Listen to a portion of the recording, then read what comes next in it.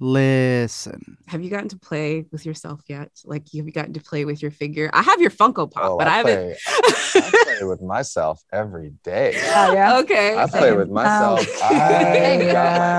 So the MCU is now on movie 25, and contrary to the naysayers, it definitely looks like they got plenty of life to go. And what I really liked about this one is that it comes off like a family drama that hits at the emotions, since it comes from director Destin Cretton, who did one of my personal favorite movies, Short Term 12, which I highly recommend. But here, we also finally get to see some good hand-to-hand action to Marvel at, and I personally think it amounts to a combo price, especially if you catch it in IMAX, since you'll literally see more of the frame. But I also know that Disney Plus should be getting it soon for those who can't go out, and for that, thanks to our sponsor Nebula, who's looking to get the movies to come to you. So even though I'm pretty sure like everyone's already seen this one, a big spoiler warning from the jump. Let me explain. You got this, bro. My bad.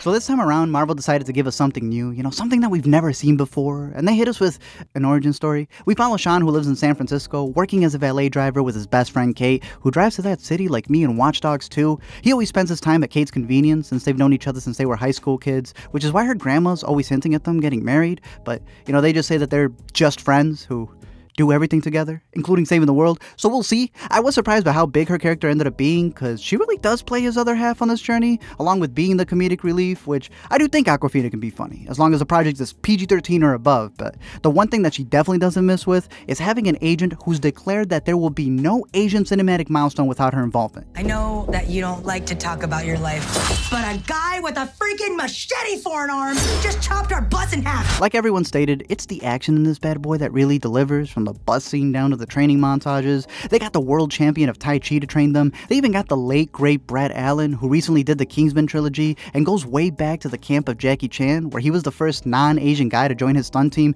even getting the nickname Bai Hu, so it's safe to say that they went all in. We spent like a month on the bus, and then it was like we were playing catch up for the other, and then for this one, for whatever reason, we just didn't have as much time shooting it. So I remember for the whole scaffolding scene, it was like learning choreography 2 minutes before I was set to go up and do it. Now to me, the best one hands down is the bus sequence, because they actually shipped these buses from San Francisco to Sydney, put them on hydraulics in order to film in them, and even the bus and the route that it goes on is meant to reflect back to the Chinese activists who were fighting for transportation in San Francisco to get to and from Chinatown, and now it's up immortalized on screen by having Sean completely wreck it. The bad guys come in order to take the pendant that his mom gave him as a kid, as he faces off with young Drago, who's playing Razor Fist, a bunch of minions who just get bopped, and this masked dude who was way overhyped in the trailer. But I love the action because it's one of those that has some really great setups with payoffs. This man will be fighting and using the sweater as a weapon. He made a dance out of his punches, uses a goon as a plank, and it's after that first fight that he actually goes viral because of this buzz blogger who must be killing it with his lives, because this dude moved from New York to San Francisco. The bad guys do end up snatching his pendant, causing them to go from driving fast and furiously straight to the backstory of his family as they head to China to find a sister before they take her necklace as well. You changed your name from Shang to Sean?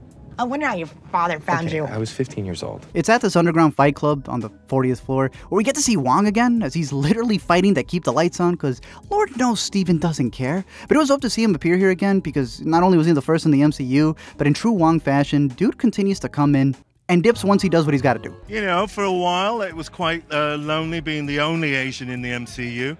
And now we have the Asian assembled. Shang-Chi ends up finding his sister, Xialing, who he faces off with for a bet, only to realize that she's the one who's been running this club, which is just as badass as the fact that this is also the actress, Meng'er's first role. In fact, she even called up the production to change a part of her character so that it wouldn't come off as a stereotype, and went all in on her stunts to the point that she straight up punched Simu in the face. I did punch him in the face. That's why I love it. I hated fighting her. She has the boniest arms ever. I didn't mean to, but it felt good. Granted, story-wise, he did leave her as a kid, so it does make sense. And it just made me think about how many bums in this universe are probably using the snap as an excuse for not showing up. Like, I was gonna come see you, but the blip. That it's been 3 blips. 15 years later, and their dad does find them, played by the legend Tony Leung in his first big American production. You having fun? No? Yes. Yes. This man needed no de-aging as they flashback to how he found these rings that gave him immense powers like strength and eternal life. He has a whole army that's helped him topple governments with spies inside S.H.I.E.L.D. and Hydra. It's the 10 rings that catapulted Tony into becoming Iron Man in the first movie, and to a degree, they hype him up as being the one who's been altering the MCU timeline this entire time, which I think makes him like the third character this year to be doing that. But damn, has it been a minute since I've seen some really cool powers up on screen. Like, not only have they only shown a fraction of what these rings can do, but they actually look dope. Like, I was ready to go in and raid my abuelita's jewelry just so I can take them to a con. And you'll never see me coming. He even calls out Trevor for grand theft appropriating his image and taking the name of the Mandarin like he did in that Iron Man 3 twist that I know ticked off a lot of fans, but like, I guess now it's fixed, so...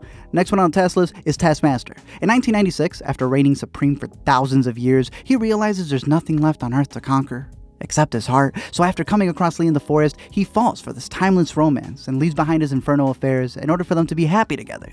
And it turns out that the whole set was in a mood for love, since even Meng'er, who plays Xiaoling, met her husband, who was one of the action designers while filming, and even Fala, who plays the mom, well... This is so surreal. I'm in the middle of nowhere, and they just called me and made the offer.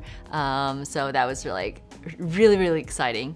But I guess the drawback was I had to leave my honeymoon 2 days early and left my husband there with all my luggages, and I just went straight to Australia for the training. But I think it's worth it. I'm sure he'll agree. Problem is that due to his past, her village of Ta Lo wants absolutely nothing to do with him, so he decides to put away his 10 rings, for one, as he starts his own little family with Lee out in the forest. But, like, I don't really know what he did with his goons. Like, did he just give him a severance package? Because he really just left him to go play DDR with his kids. It isn't until his wife's death that he goes back to his old ways, trains his son to become a killer, and actually sends Shang-Chi out to go avenge her death, causing him to go his own way. But it's because of their pendants that their dad, Wenwu, goes after them again, when he realizes that they're actually the dragon eyes he needs in order to unlock the map that would lead him back to her mystical village of Ta Lo, which you just know they're already imagining a bamboo maze ride over at Disneyland. Thing is, Wenwu swears that his wife is calling out to him from beyond, not realizing that he's actually getting duped by a soul eater who's prying on his grief in order to be set free. So while Wenwu is a bad guy, I guess it's in the name of love. Like, it sucks for a man who's reigned for millennium, so just to have it all fall apart, but I thought it made sense in terms of how his love ends up being his biggest soft spot, and how that loss consumes him, eventually even becoming his biggest weakness. So he decides that heaven can wait in order for him to see his wife again, as he hops on that Midnight Express straight to her, not realizing his son's become a full-out hero ready to stop him. And that's where we meet Michelle Yeoh's character of Ying Nan, who's her aunt. She warns them of a monster known as the Dweller in Darkness that attacked her universe and is now prepping to attack the MCU after 4,000 years. And honestly, when this thing showed up, I thought it was the ugliest thing that the MCU has shown since Malekith the Accursed. And that dude was so dreadful it almost made Chris Hemsworth quit. Michelle reminds them that tomorrow never dies as they unleash their mythical lions, tigers, and bears to take out this hidden dragon, as Disney continues to marvel at their daddy issues and has Shang-Chi face off with his dad, which, considering their history, I thought made for a really good final fight that was way more impacting, at least for the parts that I could see. But when this man snatched up all 10 bands from his dad, ugh! Kate learns that if you aim at nothing, you hit nothing, and ends up with some better kills than Hawkeye after legitimately having one day of picking up a bow. Wenwu sacrifices himself when he realizes his mistake. Everybody teams up, and we see Shang-Chi go through his own rebirth underwater, awakening the great protector that helps guard the village and taking out more than Daenerys did with her dragons. In the end, I really did like the themes of the movie, especially when it came to its characters having to face the different sides of their lives. Like in the beginning, we saw Kate's grandma bring up how different Americans are when it comes to letting go when someone dies, which is then contrasted with Wenwu, who lets that loss consume him. A man who's not just unlocking internal demons, but literal ones. Someone who wants to blame his own kid for the death of his wife, knowing good and damn well that those goons only showed up because of his past, and he wasn't there. How that cycle of outrunning your past continues with his own son when he leaves for America. And it isn't until his aunt reminds him that he's a part of everything that came before him, good and bad, that he realizes he's also a stepping stone for the future. That as a collective, you don't outrun your past, but embrace it. So for a franchise that seems to only deal with death when they're trying to save money, I like that they stuck to it and got a director who embraced pain and loss, and how the aftermath of how you cope with it can be a superpower in and of itself. And Destin walks that talk. The trickiest day was the day that my second son was born, which was 2 months into production. I had to rush my wife to the hospital in the middle of the night. I stayed with my wife in the hospital, but the production continued, and I had to direct via FaceTime. So I'd go out into the hallway, and they would show me the shot, and I would say, "Oh, it looks good," and then so that was definitely a challenging day. So obviously a lot of the upcoming Marvel superheroes are going to be flying directly to our screens at home, because as the MCU expands, it seems like the theatrical to streaming continues to mesh. Like even Lord Feige put it that you're going to have to be watching the movies to get the shows, and then the shows to get the movies, so why not bring the movies to you? So a big shout out to Nebula for sponsoring this video with their line of projectors, from the ones that fit right into your pocket to this gorgeous starlit 4K Cosmos Max they sent our way for our Marvel catch-up. It's got that cinema resolution with all the specs you need to get the best picture for your shows, games, sports, sermons. Listen. It even has these 360 speakers built right into it with Dolby Digital Audio, so that you can have that theater surround sound without being surrounded by sneezes, coughs, and Feige knows what else. But what I really like is that you can boost this bad boy to go up to 150 inches, and it can be fine-tuned to however you need it to be, so no matter what corner, angle, or nook and cranny you have it in, it can be adjusted so that you have the perfect display. You can even set it up at home, you could take it with you on the go, outdoors. Hell, I've seen some of these theaters even looking a little rough, so bring it to them and do them a favor. It already comes with 5,000 apps that you can just log in and stream, but it does have an HDMI, USB, wireless casting, so it has everything else that you need to get set up. So if you're ready to boost your cinema experience, head over to the links down below to get some discounts, support the channel, and bring the movies to you with the best projection at home possible. Kind of like those Avengers in the after credits. Come on. I do think it was dope to see Brie Larson appear in a scene, considering how many projects she's done with the director, so like, why not appear in the biggest one, since you got the Marvel news while you were filming with him? And in true Captain Marvel fashion, she dips even before Wong, but it's Banner who seems to still be hurt from that gauntlet snap that he did in Endgame, so I guess he wasn't Made for this. They also talked about still trying to understand the rings and the origin of them, what powers it truly harnesses, and at this point, it really could be sending out a signal to literally anybody. It could be something in the upcoming The Marvels movie, or the Celestials and Eternals.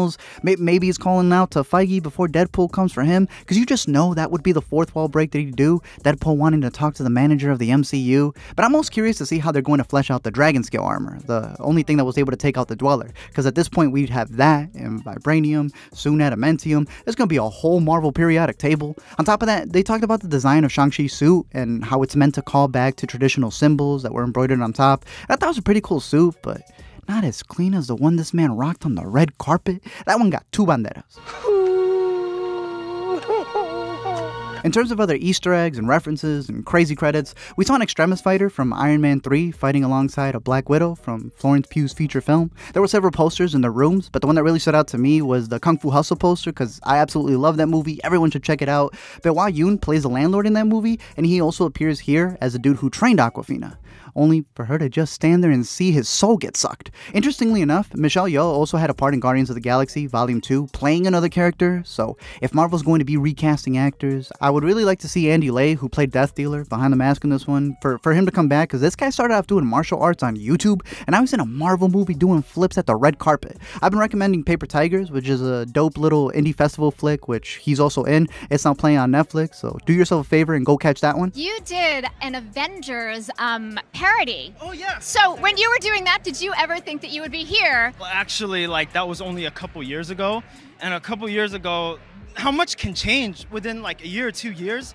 and now we're standing here on a red carpet. It's mind-blowing. That's a testament to anything can happen as long as you believe in your dreams and you fight for it. Then there's all the language references, which I was really happy that they didn't just make the whole movie English. Like, they actually made it in Mandarin. They could have gone farther, but I'll always be there reading the subtitles if it's actually going to immerse you into the world it's aiming to. And in terms of translations, I still think that Okja has one of the best ones, especially when contrasting English and how it serves as a nice little Easter egg for those who are bilingual. And Shang-Chi actually had a little bit of that with the I Speak ABCs line that had the entire theater laughing, only for me to realize later that there was a lot more to it. So the people who don't know what ABC is, they probably thought it was just like ABC as in English. English, yeah. So it was a nicely scripted line. Yeah. Yeah. It like so, spoke on 2 levels. Yeah, yeah. Case. It's basically Shakespeare.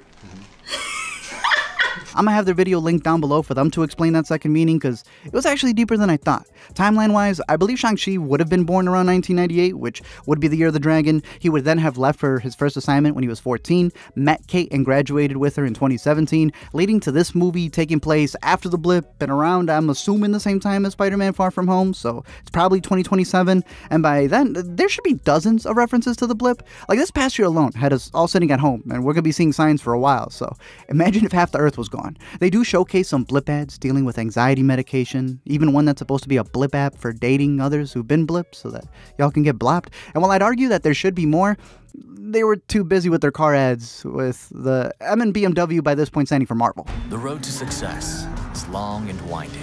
But I guess they weren't electric, so cool. There's also a bunch of pop culture references, from Rich Brian being MCU canon with 88 Rising doing the soundtrack, which I thought was super solid. Like, I hope Marvel keeps up with all the soundtracks like they've been doing since Black Panther, which Kendrick ushered in, because they actually are able to be, soundtracks that you actually want to listen to. We also get name drops to Jeff Gordon, who wasn't actually #1 in wins, but 3, so it could have also been an Aqua ad-lib, unless he was racing the 5 years when everyone was gone and he actually did go up to #1. And I feel like it is going to become a big deal to see who in the MCU was blipped or not in terms of celebrity status. Lil Nas X obviously made it, and that's become a big deal. And not to call him the bad guy, but I'm pretty sure he's hoping Billy got dusted, so he could have kept that #1. But I do feel they're going to continue building the internal pop culture world. And Disney's like Apple; they're just gonna take a bit that's already been done and just do it bigger. So I can definitely see a Bill Murray Zombieland type sequence where we see how a celebrity was affected post blip.